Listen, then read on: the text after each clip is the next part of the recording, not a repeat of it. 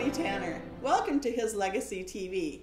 I am so honored today to have a special guest, Pastor Mattie Austin. You had quite the upbringing. You're not from Minnesota. No, I'm not from Minnesota. I was born in Mississippi. Mississippi. And I was raised partly in Memphis before my father, before I started school in Memphis, Tennessee? Memphis, Tennessee. Okay. And my father was a sharecropper, and he left Mississippi and went to Memphis to get a better start, a different start. Some people don't know what a sharecropper is. Would you tell us what that is? A sharecropper is when a person, it's like, I guess, like a contract. They make a verbal agreement or something to work on somebody's plantation or farm. So your dad was working on somebody's farm? He was working on the man's name was Mr. Tim. He worked on Mr. Tim. He worked on his farm, and they worked the crops and gathered the crops in, and then at the end of the year, they would sell the cotton and all of that, and at the end of the year, they would kind of sell things up, and if they had, because the man that owned the farm would give them allowance, for to buy food and clothing and all that kind of stuff. Okay. So when they sold the cotton at the end of the year, then they had to sell up, and if it be any money over from what they had to pay him back with the loan, then they would get that money. Sometimes they wouldn't get no money. They'd be worked all year long. And all they would have gotten is living expenses. And that's all they got. Oh, yeah, that wasn't very fair. That's what it is. But that's what it was. You worked for someone on somebody's farm or plantation, and at the end of the year, mostly in December or sometime, they would sell up. And if you had anything coming, they would give you that. And if you did, you just worked the next year, And so he was raising cotton for the owner of the land. Yeah. Yes. And you said you had a brother. Did you just have one sibling then, or did you have other brothers and sisters? It was 8 of us, and so I had 3 brothers. And it was 5 of us girls. But when my mother died, they kind of split us up. So all of us was not together. So your mother died. Were you pretty young then? I was 8 years old. 8 years old, and there were 8 children with no mommy. When mother died, my baby brother, he was 3 months old. Oh. How you were 8? I was 8. My sister was 9, and Josette, my oldest sister, she was about 12. Oh my goodness. So did the older sister have to take over as the mother? They took my oldest sister and carried her to my auntie's house because she was not my father's child. Okay. She was a half sister. Mother had her because my father and my mother both had been married before they got married. So my mother had Josette, a child, and then my father had two girls. Okay. And so when mother died, and we was all living in Memphis when mother died, Josette was there. We all was there at home. But then when after my mother died, my aunties and stuff, they talked to my grandmother and stuff and was saying about, he might try to use her for and everything. So they took the oldest sister away, and she stayed with my auntie, my mother's sister. And so that left my Marzelle, my sister, just her and I. She was the oldest, and it's a year and some months. So you're pretty close. You're almost we like all twins. We all close together. Yeah. And so it was there. We all was there in Memphis. Okay. And Josette, she was in Memphis too, but she wasn't with us. When mother died, mother got sick. We was living in Memphis, and she got sick in Memphis, but and I'll never forget that either. That was on a Friday night. My mother had the baby, Henry. Yeah. And 3 months old. 3 months old. Wow. And my father, he was kind of, he was a good man, but he was a womanizer. Sure. And so I guess he was out, messing around and everything. And a lady, I guess, that he was dealing with, had the same name as mine. Her name was Mattie. They came to the house, her and a friend, came to our house on a Friday night. My daddy, when he got off of work, he had a good job, but a lot on the weekend, when he got paid, he wouldn't come home. He would go off drinking and be drunk and everything, and so he didn't come home. He wasn't home that Friday night. But anyway, this woman came to the house, and she said something. I don't know what she said, because they was back in the kitchen. You know how we lived in a shotgun house, that's straight through. Straight through. So when she came, they went back in the kitchen and was talking. And your mother and this woman. My mother and this woman went back in the kitchen and was talking. And this woman, I don't know what she said, but they came out and went out the front door. I don't know where they went. Didn't see them, because we kids was in the house. And then shortly after they left, my mother came out running, and she had a long butcher knife. Oh, that woman made her mad. She said something. I don't know what she said or what she did. But it was a cornfield across the street from our house, because we lived on a dead end street. And so when my mother, she came out the kitchen running with the knife, and so we didn't know what was going on. So when she ran out, I ran out behind her, and she ran over across the street in the cornfield, and so I didn't catch her. And then she started going down the street, and I'm just right behind her, just running, Yeah. And because I didn't know what else to do. Right. And so Zaya was at home. You knew there was an emergency or urgency. Yeah. So Zaya, my oldest sister, she was there at home with the babies and the other kids. And so my mother, she ran on, I would say probably about 3/4 of a mile or something. She ran a long way. And so she ran, and I was right behind her calling her. And so I don't know what she was saying, but she was saying something. And she ran up on some people's, ran up on a house. And she must have hit the door, and those people heard her. And so they came out and everything. And so I was telling them, that was my mom, and I didn't know what was going on. And so they wasn't far from this big, busy street.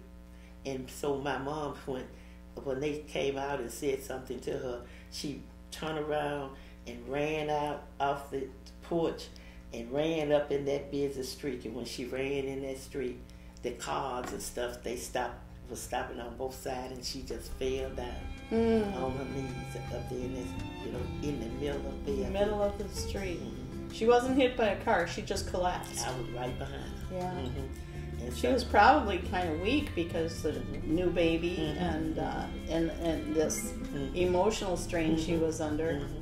And so she just fell down. And so, everybody got out. People got out and trying to assist it. And I really don't know. Well, I guess the people's in the house probably called the police and the ambulance and stuff. And anyway. And you're watching this. You're 8 years old. I'm right there. I'm the only somebody there. And so when the ambulance and stuff come and got my mom, and they carried her to the hospital, so I went to the hospital with her. And I gave the doctors all the information and stuff that you were there. I gave them all the information and stuff that I could give them. And so then they kept my mom, And then finally, sometime that night or morning, my dad had come home. And so he came to the hospital where my mom was crying and stuff. And so they kept my mom out there. I guess she must have been, I don't remember exactly how long, but probably some days or maybe a week. They kept her out there. Because they said that she was having complications from the childbirth. And so after they kept out there, then they sent her back home, and they said it was nothing they could do. Oh my goodness, it was so bad. There was nothing else they could do for her, so they sent her home. So Daddy went and got it and brought her home, and her mother, my grandmother, was still living in Mississippi, and she wanted her to come home, come down there and stay with her, and that's what they did. My mother, she was at home. Probably she was at home. She just was in the bed because there was nothing she could do, you know. And I don't even know if she recognized us or anything. She was so bad off. And you bring the baby back too to the grandmother's? No, no, we kept the baby. So I don't know if she recognized us. Anything. She was, just there in the bed, and in that shotgun house, the bed was in her and Daddy's bed was in the front room, and the children's bed was in, we slept in the middle room and in the kitchen, but she was in the bed in the front room, and we would go around there and try to talk to her and stuff. But I don't remember if she ever talked to us or anything. I don't remember that. But then Mama wanted her to come home. And so Daddy took her, let her go to Mississippi. And so she was down there in Mississippi, and we would just always be asking Daddy when he would come home from work and stuff. We said, "Oh, Daddy, we want to see Mom. We want to see our Mom, And so he said that he would take us to see her. And so finally, I don't know how many weeks it was, probably at least a couple of 2 or 3 weeks. He came and cause somebody would go to Mississippi and would inform him how she was doing and everything. Bring the report. And my daddy, he was working. He was working. He had a factory job. He was working where they make Western oil. And so he would work every day. And so Zell and I would stay home and take care of the children. Even the baby, the 3-month-old baby. 9 and 8 years old. And Dad would show us how to put beans on and stuff, to cook. And so Daddy came in and he told us that week, he said, "Y'all get ready," he said, "because I'm going to take y'all to see your Mom on Saturday." I bet you're happy. Oh my God. We were so happy. We were so happy. When that Saturday rolled around, we was like little ladies, getting the children together and everything. And he got all us loaded up in the car in Mississippi, where we was going was probably 70 or 80 miles from Memphis. And so he drove us to Mississippi, and we were so excited. And when we got there and got out the car and went in the house, and they met us with the news that my Mom was dead and Undertaker's had her. Known it? That looked like my world came to the end. My heart was so broken. It felt literally like I could feel my heart in pieces. That's where it was when God saved me. For all them many years, from 8 years to 33, I had a broken heart. And you can't even feel your heart. But I felt a brokenness in my chest. And I was so hurt. I couldn't stand to talk about my Mom. And I was and then I was angry with God. I got, what did we do? I thought it was a punishment. But I thought it was a punishment, that God was punishing us. What did we do that he would take our mother? And then, and then after she passed, well, they had the funeral and everything. And I remember. So you just missed seeing her alive. I remember, for us to go to the funeral, they had to buy us shoes and stuff. And at that time, they had them little black and white loafers and brown and white loafers. They bought me some shoes. They didn't take us to buy the shoes to measure. And the shoes that I had, they was too tight. But I wouldn't tell them that they was too tight because I wanted to go to that funeral. So they had my mother's funeral. So you didn't have shoes before that, or they just weren't? We didn't have no shoes before that. Not, so they bought us shoes and we went to the funeral. Then after that, Daddy had to get somebody to come and stay with us. So his sister came and stayed with all of us children, 7 of us. Stayed with us for a while, and she was a young woman, didn't have no children, wasn't married or anything. But she was dating, so she wanted to go to South Bend where her sister and my father's mother was living in South Bend, Indiana. Okay. So she left us, and so Daddy didn't have anybody. He had no help. No help. And all little children, 9 and under. And a 3-month-old baby. Yeah. And so what he did, because he had to work,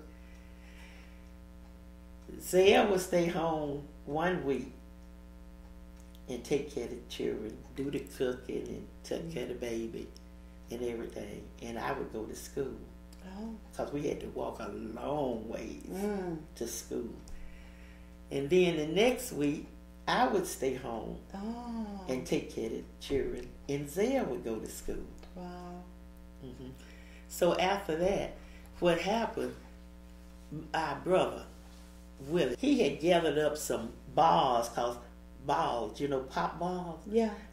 They would get, sell their balls. 3 cents or 2 cents. So he had gathered up a lot of balls and had stacked them up. And one of the neighbor's daughters come and stole his balls. Oh no! Here he was saving. He was working saving, hard to get him a little money to go to the store, because we didn't live far from the store. And them houses set up real high. You remember how them houses set on them cement blocks? Yeah. And so the house was setting up real high. So that's what he had his. Because we would go up under the house. We could go up under there and play up under the house and stuff. Well, she went up under there and stole his balls. And so he went looking for his balls and couldn't find them, and so he come and told us. Well, Martha, my oldest sister, she's kind of mean. She was protective. She was the mama. Yeah, she was the new mama. Yep. When he told her that they had stole his balls, she went down there.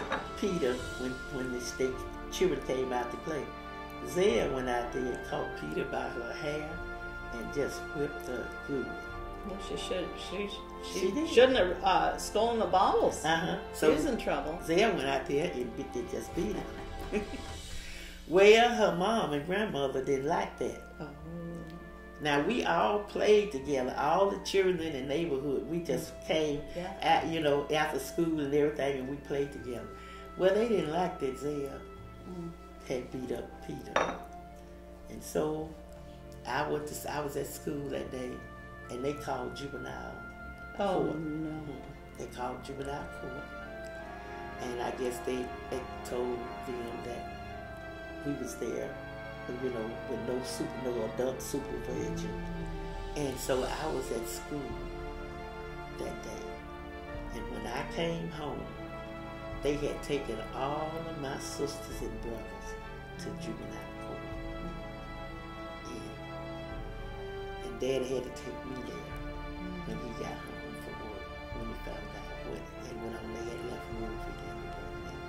So I went there.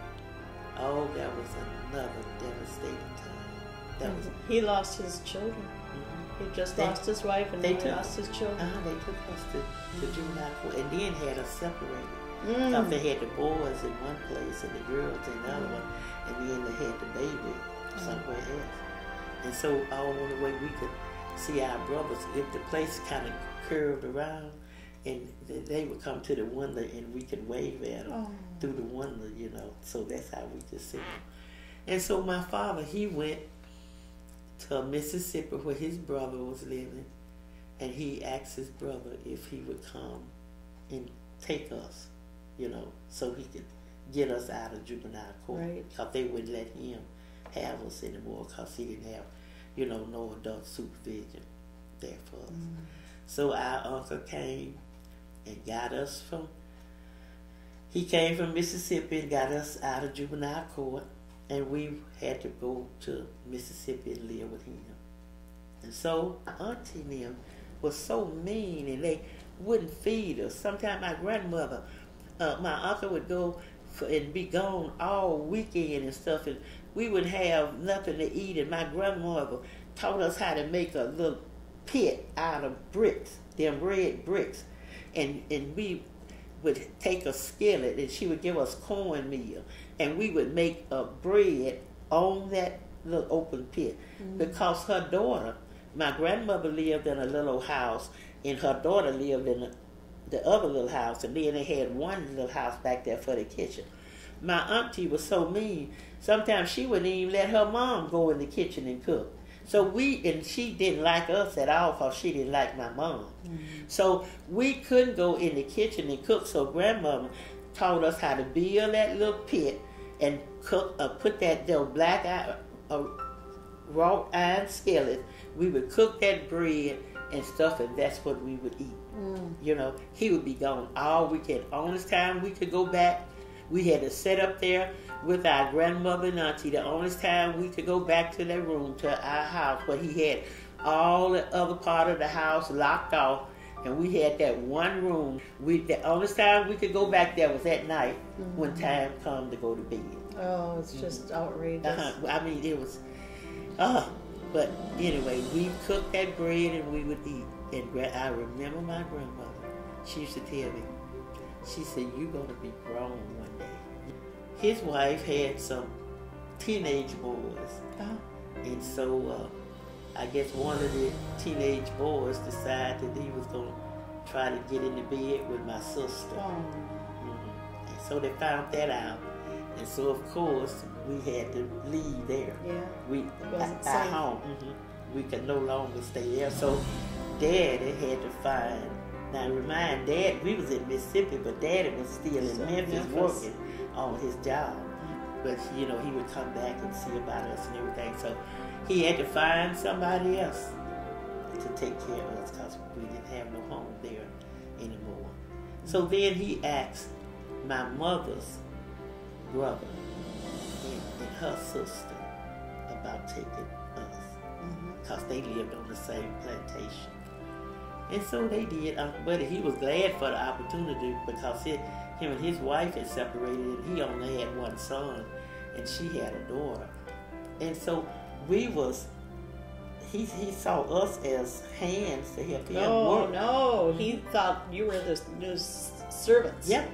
Oh. So see, he was there on that plantation, but yet he had livestock and did raised a little truck patch and all that stuff for himself. But yet he had to pick cotton and stuff because he was a sharecropper. Okay. And so he was glad to get it. Yeah. Oh, good, free help. Yeah, that's right. So he got some of us. Wow. And one of my sisters went to my grandmother, and the other one, the baby, she went with my auntie. My mother's sister, which was mean as mean. Oh, she was mean. Well, and the rest of us was with Uncle Buddy. And then my other auntie, my mother's, I think ain't really, she wasn't the youngest, but she was somewhere in the middle. She wasn't the oldest, my mom and stuff. She came to visit, and she wanted the baby, wanted to take Henry back to Crawford, Mississippi with her. And that's what she did. Uncle Buddy let her take Henry back long, long ways from us. We didn't see him for years. And to this day, he feel kind of angry toward us because he thought we let him go there, and be separated from the family. But we didn't have nothing to say. We 8 and 9 years old, and Daddy couldn't do, it was out of Daddy's hand because he done turned us over to them, at that time. We in Mississippi. And so that's the way it worked. And I tell you, We was there working in the field. We did chores. We cut You were wood. just so young. You're We- probably, what, 9, 10, 11 by then? Yeah. We cut wood. We milked cows. Oh, We picked cotton. you're the hired hands without being paid. We did everything. Didn't get Picking cotton cotton has those sharp points on it. I never could pick it. I just couldn't do it. So when you pick cotton, you have to take it. You take each one out of this It's a little capsule, bowl, like a bowl. a bowl. A bowl. And you just pull it up out of there. And put it in the sack behind. And then every time you put your hand in, you probably jab yourself with those You would, sharp things. because they have little sharp corners on them. And then, plus, I couldn't pick in the car because I would have a problem with my back. Even then, I would have a problem with my back. And they said, girl, you can't have no problem with your back. You don't even have no back. And they would get angry with me. And so I'd be down here resting, trying to pick the cotton and looking for the snake, because there's snakes in there.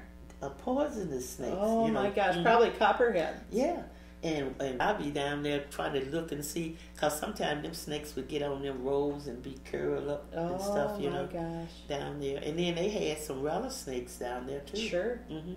And so I just couldn't do it, and so they couldn't understand that, and so they was angry with me. And then my oldest sister too. She left out the field. They would leave her in the field when they went home for lunch. Oh. And Josetta, she would beat them to the house. And so they was angry with her. Because about that time, Daddy, he was working. He was good all week long. He was working. Yeah. But then on weekend, he would be drunk the whole weekend. With losing mother and having all of those kids and no help, not knowing what to do. It was just kind of too much for him. It's overwhelming. Only the God kept him going, and he wasn't even acknowledging the Lord at that time. But he had accepted the Lord at an early age. Oh, really? So God's hand was on him even God's then? hand was on him, Wow. yes. Yeah, because he had accepted the Lord, he said, at an early age. And they was in their 30s at that time. My mother, when she passed, and Daddy, they was in their 30s. Yeah. So we was pretty young. So we, split up. Aunt Lute had my youngest sister, my grandmother. No, my grandmother had the baby, and Aunt Lute had my other sister next to her.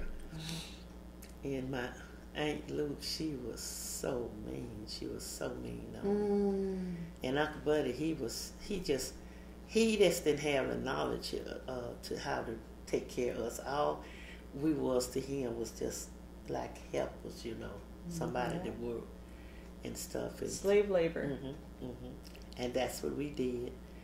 And weekends he would leave and go to the little joint where they sell liquor and stuff, and he would be there all weekend. And he never cooked enough food for us, We was just... You were half starved. And when he would leave, we would go in. He had a closet in the house, and when they would gather up sweet potatoes in the fall of the year, and he put them up in the closet. When he leave, we had this one little room he left us in. All the rest of the house was locked off from us. Oh, no kidding. Yep. We all just stayed in this one room. Matter of fact, that's the room that I was in when God showed me the vision. Tell me about that. Well, it was as I said, he was a sharecropper, and we picked cotton. And this day, it rained, and when it rained, we would leave, go home, and because you couldn't pick cotton. I couldn't pick cotton in, and so we would go home and do chores or something like that. And so if it was around lunchtime, dinner, we would go and have lunch. So this day it rained, and I should have been out there helping with the chores and stuff, but I was drawn to that room and went in there and laid down on the bed. And when I laid down on the bed, the Lord carried me out in a trance, cause it was like I was asleep, but I wasn't asleep, but I couldn't get up. And when I was in this trance, now I didn't know anything of they sang this train, on its way to glory and stuff like that. I didn't know that. You never heard that. Had never heard it. But it was this train. It was on the track, and this train was just rolling, on the track. And I was on the very back of the train, where that open thing. Yeah, the caboose, that or that caboose. area that you stand on. Where you stand on. I was on there.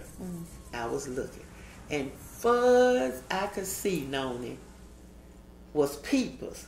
I mean, just peoples everywhere. And then I saw the fire. It was the fire between the peoples. It was the fire behind the peoples, rolling over just like a wagon wheel. Just rolling. And people running and hollering, trying to get on the train. And they was just stampeding and running over each other some, And I'm standing out there on the back of that train, and I'm just crying. I didn't know why would I be crying? Because but I saw some of my sisters and stuff out there, my brothers. I saw them in that crowd, And so I was thinking, I should be happy. I'm on my way to heaven. Wow! And you never even knew about that. I never knew. We went to church, and they had, preachers would come in and preach and everything, and we went to the morning bench and all that. But they never taught anything about the Holy Ghost and stuff. They just, if you come up and confess, and we went up and confessed and everything. But the people never changed. They just kept that same lifestyle that they had before they did that, Yeah. And so I saw this train. I'm standing out there just crying. All these people, and they couldn't catch the train. I woke up, I guess. But I never forgot that dream. It was so real to you. It was so real. I never forgot it. Yeah. And then one day you were going out in the field. You just started walking. But the way they was treating us, it was something inside of me. Because, see, I had a taste of a different lifestyle because we had lived in Memphis. So I knew it was better things for me awaiting. And I wanted my sisters and brothers I didn't want them to stay there and have to live in that kind of lifestyle. Picking cotton. As slaves. Picking slaves. Picking cotton, that's what they were, slaves. I didn't want them to have to live that way. So one day, we came out of the field, and I just went on over next door to our neighbor's house and asked them if I could stay there with her. I told her that I was leaving. Look, I couldn't have been. I'm about 12 years old. Oh, just a little girl. Just a little girl. But I'm leaving. I'm going to Memphis for my father. Well, we just, us buddy lived up in this house, and they lived in that house, went nowhere from where he lived. She told me, yes, I could stay there. So I stayed there a few nights. And then I knew that I had an auntie that lived up on the highway from the little town, I believe it was Polk. And so I decided I was going to walk up to my auntie's house so I could get some money and catch the bus. See, I knew about catching. You knew about a bus. I was going to walk up there, get some money, catch the bus, go to Memphis to where my daddy. Oh, I don't know how many miles I started walking. Oh, is that so? I started walking. Wow. And finally somebody came along, and so they carried me up there. Oh, that was good. And when I got there, I told my auntie that I had left Uncle, but I wasn't going back. I said, I want to go to Memphis for my daddy. So they let me pick cotton, which I couldn't do.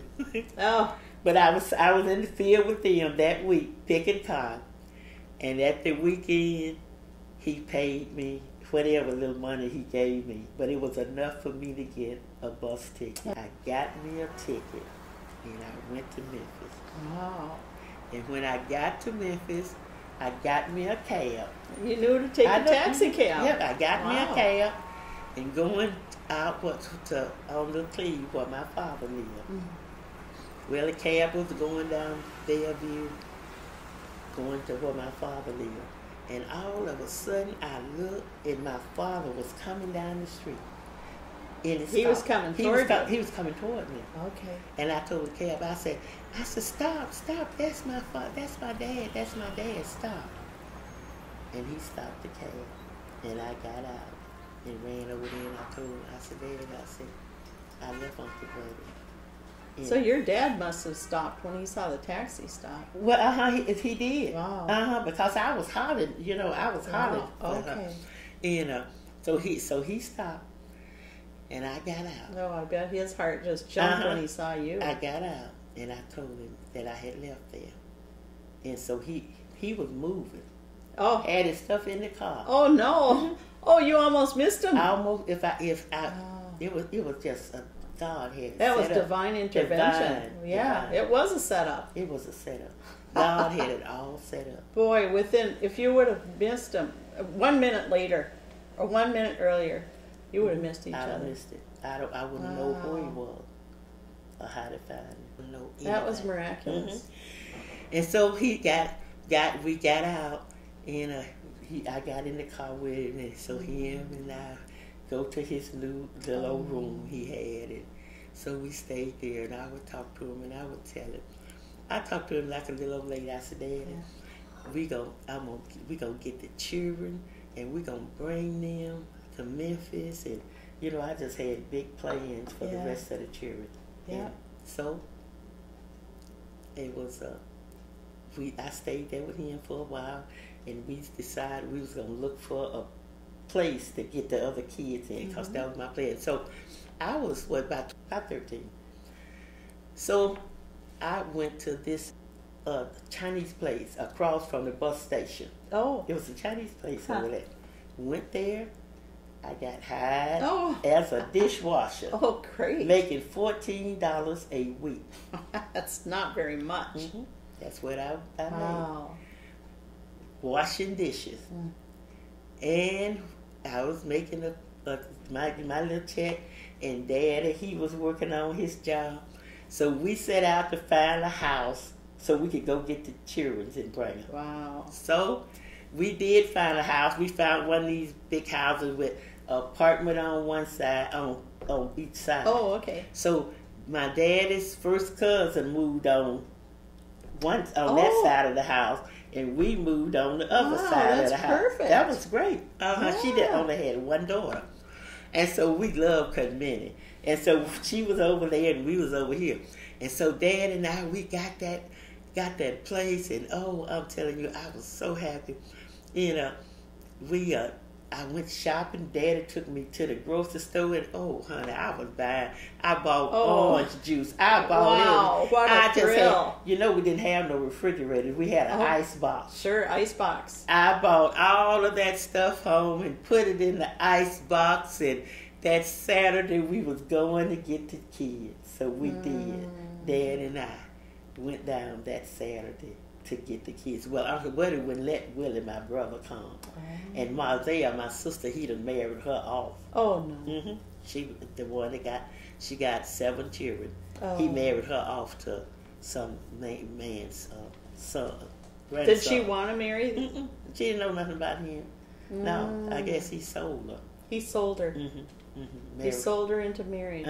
Yeah, and married her off. So then she couldn't come. But the rest of the children, we got them and we brought them to Memphis. Yep. And I tell you, that was a glorious time for me. I was so happy. Oh, that's so wonderful. But you still had that hollow spot from when your mother died. My heart was broken. Yeah. It never got healed.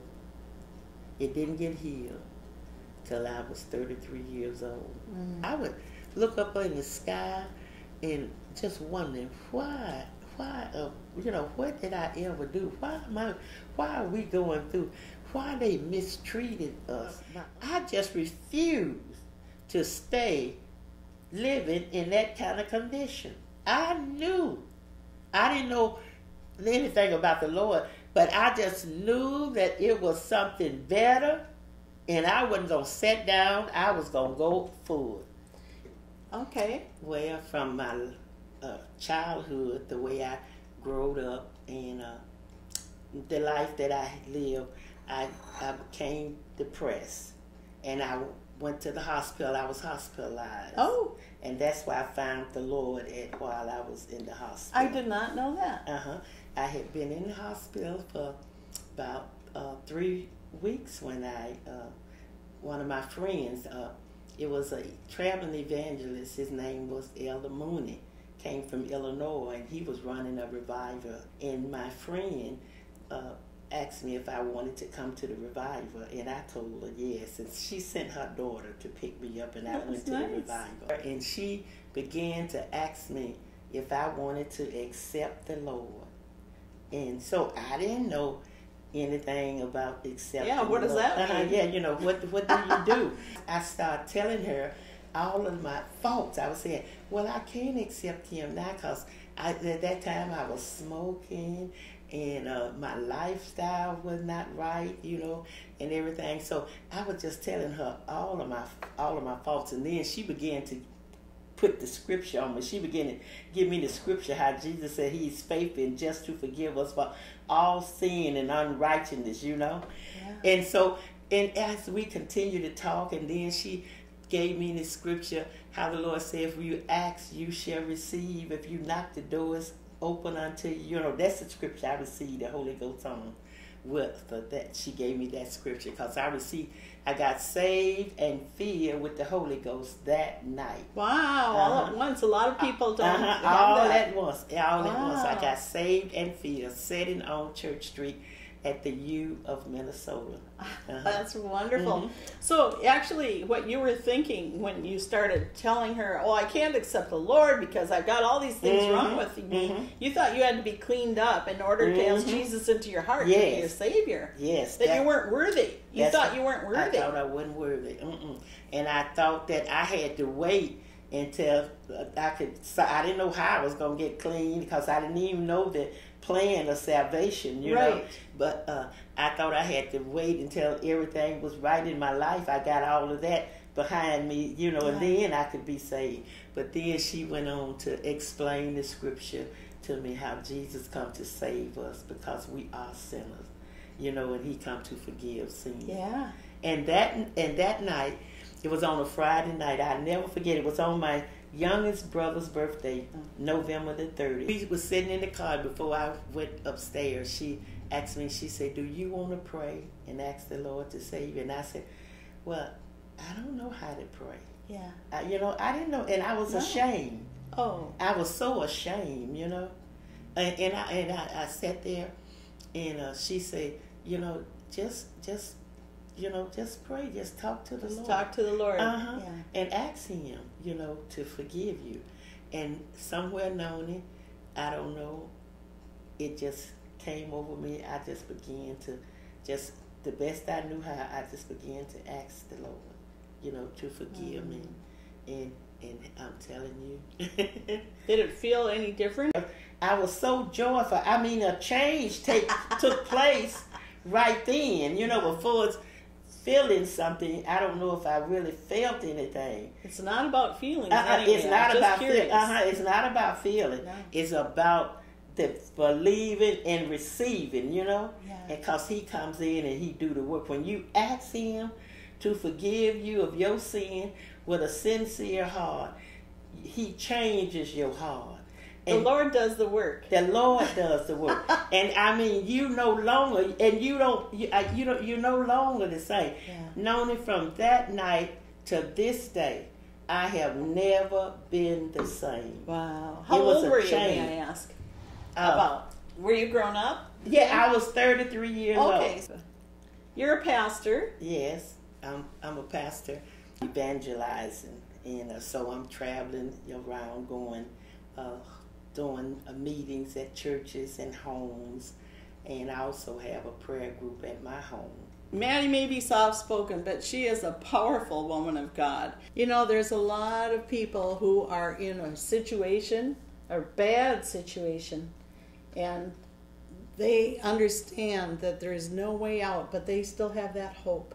I'm wondering, Mattie, if you'd consider praying for the people in our audience who are feeling hopeless and they need that special touch from God. They need to know God. Mm-hmm. Would you just look at the camera and pray for them? Mm-hmm. Mm-hmm. Oh, God. Father, I just lift up your peoples to you right now. Father, you are the hope of glory. Yeah.